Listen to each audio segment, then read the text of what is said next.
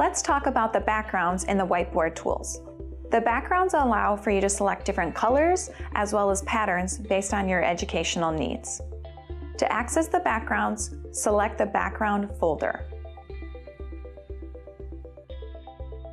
From here, you can select different backgrounds. For example, there's the quadrants,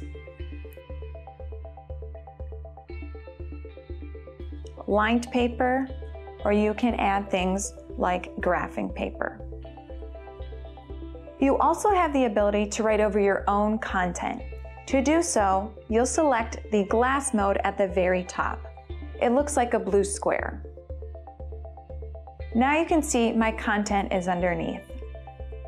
To write on this content, you'll select your basic tools. To access that, select the Basic Tools button. Select your tool, and you now can write over your content. These are the different backgrounds you can use.